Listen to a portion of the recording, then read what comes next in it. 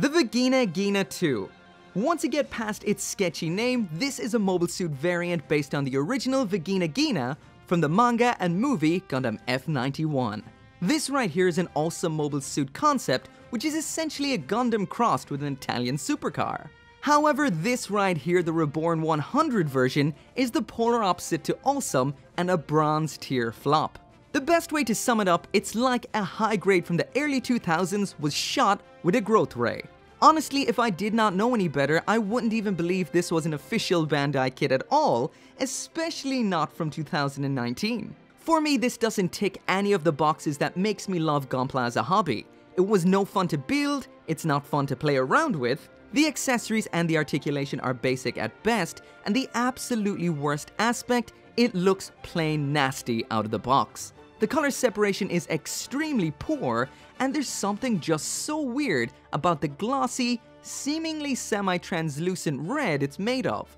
The plastic just looks so cheap. For a kit that retails around 3,100 yen, I would just suggest a hard pass, add a few hundred more yen and get yourself a decent 1/100 Gundam kit.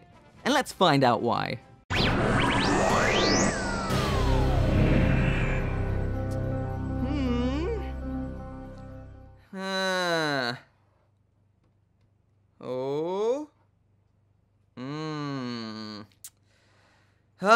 It's gonna be one of those again.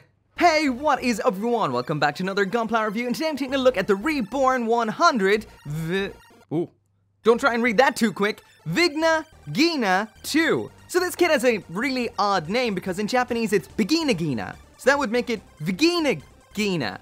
So for the review, I'm just going to go with the Japanese, so it's Vigna Ghina from here on out. Anyway, as usual, this video right here would not be possible without those awesome people over at HobbyLink Japan, so if you want one of your own, link down there in the description. Okay, so there is what it looks like out of the box, snapped together with no stickers used besides the one for the eyes, which is usually what I do for these reviews. I didn't add any panel lining anywhere just yet because I wanted to kind of address the elephant in the room here. I hate this! So you might think that is a bit of a strong opinion, but I don't find anything whatsoever likable about this kit. The first thing I have to mention is that absolutely putrid shade of red. So I get what they're going for right here. With F91, a lot of it is based on sports cars, and you can tell what they're going for here is that classic Ferrari red. They're trying to get a bit of gloss on top of an extreme, almost candy-like red, but maybe they went a little too candy with this because this just looks like it's made out of red jelly bean. There's something so kind of translucent or something about the red, and it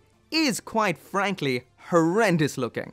This is the worst looking Gunpla kit I have seen probably ever. I actually think this could have been saved if that red wasn't so bad, but once again with these Reborn 100 kits, I will mention that I find they're a bit on the odd side. So first off, I will mention I don't hate them all, but a lot of them I don't particularly like. As straight builds, they're not great kits. However, I will mention that a simple kit like the Gun Easy is quite good, and frankly, I do absolutely love the Gundam Mark III. Really great kit there. Definitely sets the bar high for Reborn 100. This, however, is down in the gutter. So we'll mention at this point right here, I do not really like to give kits bad reviews because for some reason or another, the videos tend to get a lot of dislikes, but in this case, I just cannot ignore how much this thing really sucks. For example, this thing costs 3,100 yen for a subpar kit. Add 1,000 yen or less to that, and you can get some absolutely awesome kits like the Master Grade Freedom 2.0 or the Master Grade Dynames. So this just is not worth your money at all. So unless you really need to have a Vigna Ghina 2 of your own, I highly recommend avoiding it. And here's some more reasons why. So once again, that semi-translucent, super glossy red looks awful. The detail doesn't show up whatsoever. I will panel line it a bit in a second to see what we can get out of that. But just for comparison's sake, here's some nice red kits beside it. There is the Master Grade Sazabi Verka, the Master Grade Psycho Gundam, as well as the Sinanju. So you might mention these are all Verka kits, they're fairly high priced, but just to kind of go against that, here is the high-grade Astaroth Origin, red looking so much better, and here is the inner frame of the Oryx Zeromaru, all those reds looking so much better than this mess. So I will mention at this point, on the screen, the camera, I'm not really seeing the differences I'm seeing in person between these two colors, so I just threw up a photo of the Astaroth and the Vigna Ghina under more controlled lighting, with the saturation bumped down a little bit, and hopefully it will be a bit more apparent just how jelly beany and cheap looking the Vigna Ghina is. Because if it looks the same on screen right now as the Astaroth, then it seems like this weird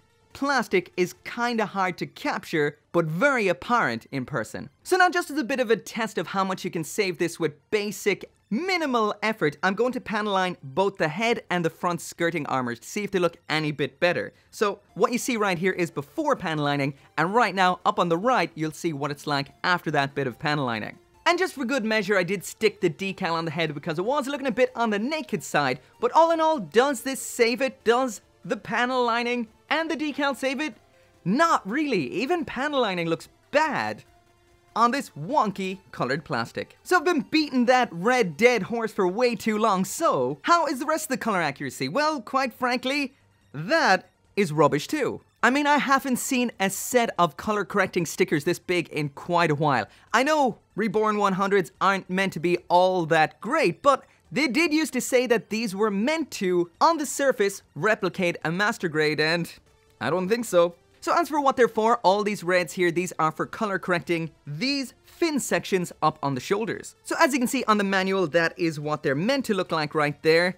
This is what we get, just flat black. As for these gray ones right here, they would be for on these thruster sections around on the back. They should all have a black trim on them like so, or a dark gray one I should say. This is what we have, so very, very basic. And while I have this kit turned around and this section on the box, all the inside of these thrusters is meant to be yellow and, once again, just solid black. Same goes for the bottom of the feet here, again, just in red on the model kit. And all in all, even sticking all these on is definitely not going to save it. A model kit with a lot of stickers just looks bad, so all in all, if you're buying this kit, you're going to have to paint it.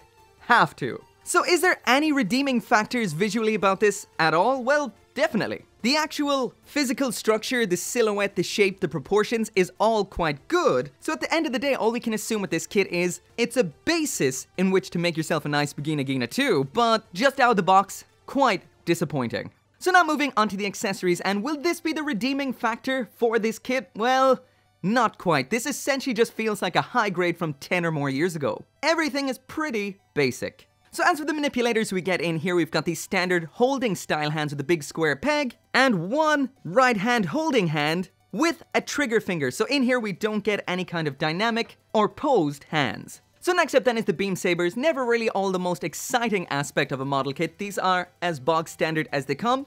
They do have a tab right there on the side for attaching them into the hands of the model kit. And I will mention here that when I showed the overview of the accessories, I showed these beams because it does come with these beam sabers, but it also comes with these pink ones, and according to the instructions, these are actually the ones that you use. So to use the beam sabers, it's that usual pop off half the hand, plug that into the palm like so, then you just close it up again, and right there is a quick example of what the Vigna Ghina will look like posed on a shelf with both of its beam sabers. When not in use, the beam sabers can be stored on this section around here on the butt flap by removing this piece. Then the tabs just slot into those slots like this right here, and that then slots back on just like that. Next up then, onto the long-ranged weapons, and we have the beam rifle. This is pretty simple, all in solid black. We do not get a sticker for the sight, however. That's just gonna stay in solid black like the rest of it. And as for moving parts, this handle down here can move side to side. Just like with the beam saber that attaches into the hand like so, this time into the hand with the trigger finger. It does have somewhat of a shaky grip on that, not very flush. And that right there is a quick idea of what it will look like attached. So this right here has to be the most unique aspect about this kit, and one of the most unique weapons I've seen on a kit in a while. This right here is the Shot Lancer. So essentially this is a close combat weapon, basically a lance for running other mobile suits through, but it has a pair of machine guns up on top here. And what makes it called a Shot Lancer is the fact that the lance section of this can be removed, so essentially it shoots out of the Shot Lancer, and this right here is the projectile, so that is pretty funny. Pretty awesome. Once again though, this is pretty basic. It's all in black besides this little red section here, which I assume is meant to be the sight. But all in all, this is pretty fun, and to me, the best aspect of this kit. Anyway, there is what it will look like equipped In the hand of the Vigna Ghina 2, I've also attached the energy shield there so you can check out what that is like as well. And all in all, I have to say, this double machine gun lance launching gun is pretty damn cool.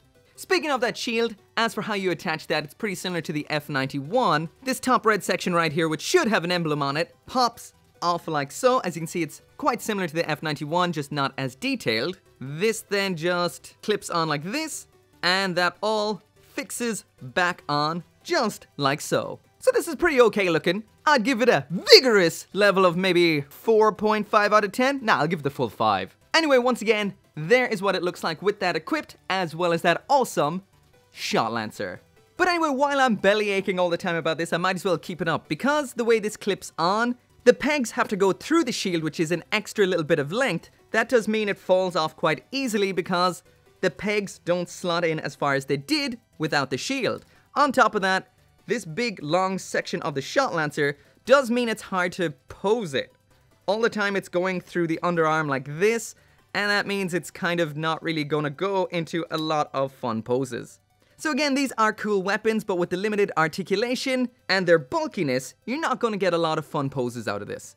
As well as all of that, we've got this here, this bazooka, which I assume is an extra leftover from the standard Reborn 100 Vigna Ghina. This isn't mentioned in the manual or on the sides of the box, but it's just a big hunk of black plastic and it can move slightly like so. As for other leftovers, this is the leftover plastic we get, some of that red, some black, and once again, these are all sections I assume came from the original white Vigna Ghina. So just this time in black and red. And one final thing that I almost forgot to mention, it does have your standard base adapter in here that just slides in like so, but nothing all that exciting. So now moving on to the last aspect, and of course that is the build and the articulation. So build-wise, this is sturdy enough. Nothing great, but at the same time, nothing's gonna fall off on you. The articulation itself is extremely basic, as you'd expect from a Reborn 100, but anyway, let's start from the head down. At the head here, it's your standard combination of ball joint up here and your little giggity joint down there, so pretty standard here. You got your tilt all the way around, and you're up, and you're down. Shoulder joints are quite standard as well. These pop out like that. The shoulder armor can be moved up and down independently to the arm. The shoulder fins can move as well. That's the top one there all the way up. There's the bottom one all the way down and all the way up again. So quite a bit of articulation to these. Quite a bit of pivot. At the shoulder there is the arm all the way around. So what you'd expect, that's quite standard. Full rotation up here. Your basic 90-degree bend there at the elbow. And bog standard ball joint here at the wrist. There's somewhat of an ab crunch here, but nothing much. There is all the way forward, all the way back. Just a peg at the waist, so that means just rotation there. A ball joint at the waist, so that means this can flip all the way up like that. Also has a little bit of in and out. Side skirt is a ball joint, up, down, forward, back. We've got a basic locked in place butt flap. We do have a swinging back and forward mechanism inside the waist. That does mean the legs can swing forward and back. Both legs are independent. There's that kick all the way up to the front. Can't complain. All the way out to the back, and that is blocked a bit by the butt flap. Swinging that forward, you don't really get much more out of that. Usually the case with a fixed butt.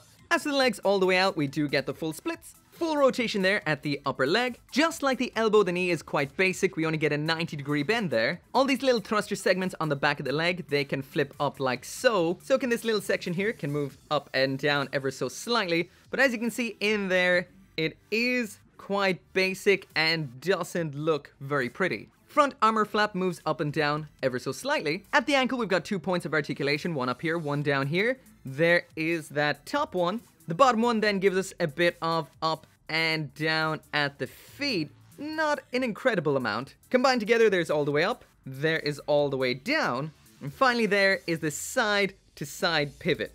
And here's just an idea of what it's like functionally on the ground. There's all the way to the front, all the way to the back, and there it is, side to side. So not bad, but not awful. Okay, so moving now around to the backpack, and I will mention something here. I did say the build was quite sturdy for the most part, besides this right here. So this did have 2 verniers in it, which pop in like this, and now it only has 1, because the other one has just shot across the room, never to be seen again. This one shot off too, but I managed to find it. As you can see here, this is a flat peg and a flat bottom on the vernier. The attachment points here are on these small little domes, So what we're getting, I guess Bandai is considering articulation. So they kind of sit in there so loosely, like real bad, so you can move them up and down, but constituting this as articulation is like saying a loose tooth has articulation. Just because it's on the verge of falling out doesn't mean it has articulation. This is awful. So the articulation on this is just outright weird. We've got this in and out slightly, which kind of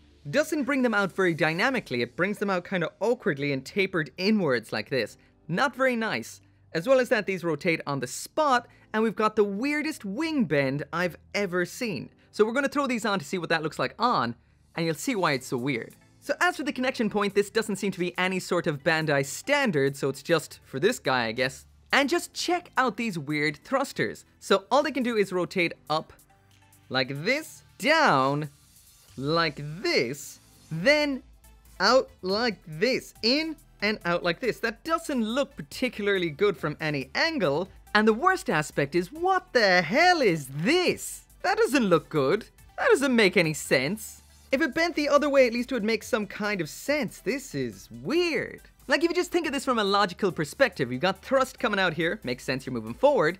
Thrust here, also moving forward, maybe slightly downwards, depending on the way the wings are working. Some kind of thrust here that can be used as, I guess, backwards, or a bit of a flip, or a break. But if you bend these down, what's he gonna do? Scald off the back of his leg? I mean, even up like this, they don't make any sense. You've got this thrust that'll move it upwards, and thrust that kind of works almost the reverse direction. These don't look good in any pose. All in all, kind of just adds to the lameness. Did I mention just for a few hundred more yen, you can grab yourself a Master Grade Freedom 2.0 instead of this right here? So all in all, the articulation is so-so. The knees and the arms are stuck at 90 degrees, which makes it a bit lame looking. And there's not much here either, so you're never going to get anything too dynamic out of this. Sometimes I'm wondering if Reborn 100s are just made to just stand there, in the background, behind your Master Grades. So that is it for the review, and basically the word that sums this up entirely is why. The Vigna Ghina, or the Vigna Ghina, is a fairly vague-ish mobile suit already, but this right here is just a mobile suit variant on it. There's no manga of this, there's no movie of this, there's no series with this in it, and although it is an absolutely spectacular design, the execution here just doesn't work. I mean, seriously, I'm just looking at this a little bit more, and now I've seen this. The top of these pipes. Look at that, they're just kind of held together in a weird way instead of just flowing up together side by side. This kit is just... it's nasty all around. So I could go on all day about the bad aspects of this. I guess the good aspect is just standing there, silhouette-wise and structurally, it does look quite good. If you do detail this up and paint it, it can look awesome in the background, but it will never really look good in a pose because of its very basic articulation. This one right here, if you're planning to out-of-box build it, I say avoid it completely. Unless you're gonna go to town with the painting, detailing, even putting some work into the articulation on it, I would say that's the only case in which you should buy this, but there's so much better kits out there, more enjoyable kits, even at the same price range. I just don't see the point.